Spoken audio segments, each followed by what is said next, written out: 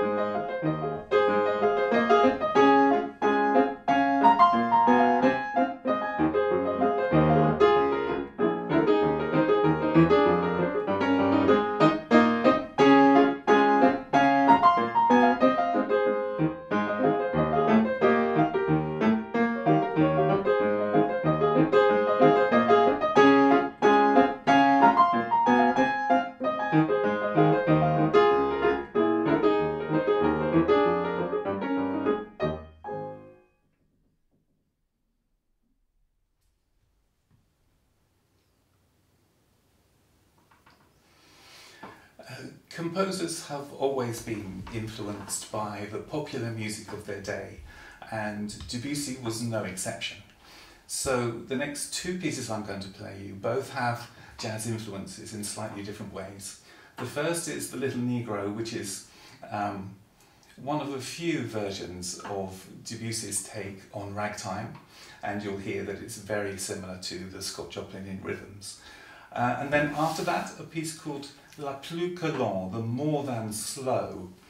There was a great enthusiasm in fashionable Parisian cafe culture for the slow waltz.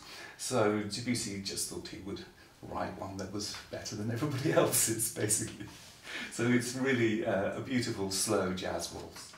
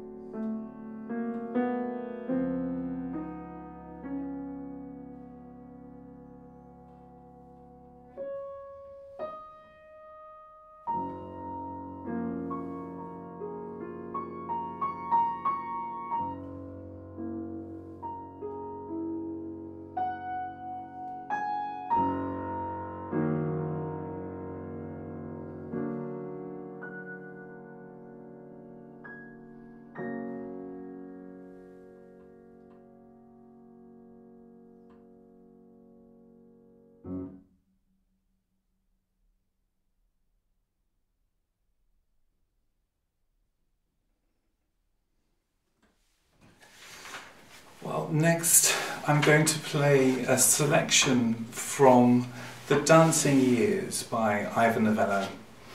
I think these pieces were probably out of date at the moment that they were written.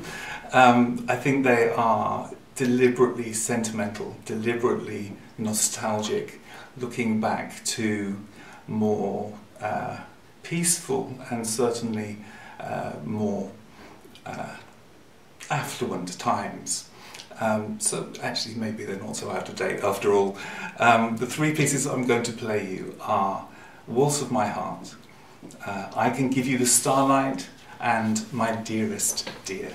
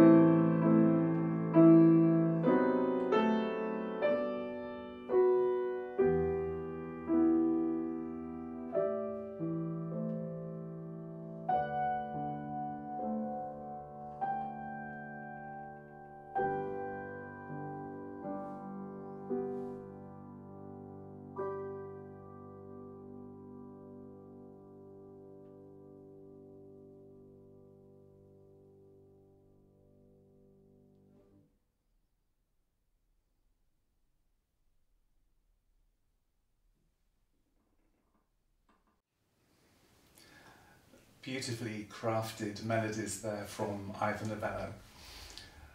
Chopin used lots of dance rhythms in his music, famously waltzes and mazurkas. But what I'm about to play now is perhaps, for me, one of the most successful rhythms that he used, and that's the Polish polonaise. And this is perhaps the most famous one in A major, known as the military. After that will be beautiful slow waltz once more from Erik Satie, his first gymnopédie.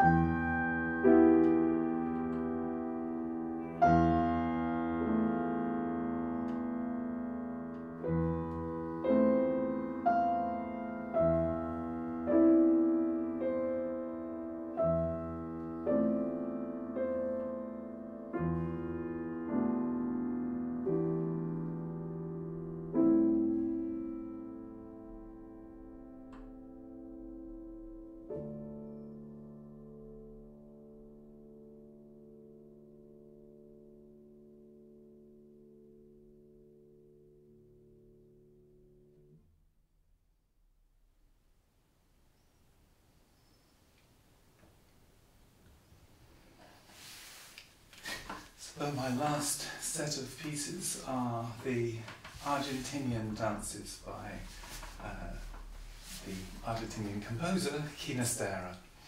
I had the great privilege of working in Buenos Aires and gave 2 concerts at the Teatro de Colón, which is huge and absolutely terrifying. But everywhere you go, you're surrounded in shops and restaurants and in the street with the tango rhythms. These pieces never quite give you those exactly as you might expect, but certainly the spirit of the tango is very present. The 3 pieces are called The Dance of the Old Cowboy. I have to say he's pretty nifty on his feet. He has to stop every now and again and catch his breath, but it's pretty fast. The second is called The Dance of the Beautiful Young Maid, which is self-explanatory. And the last one is the dance of the young cowboy, the young gaucho. And this is marked to be played furioso.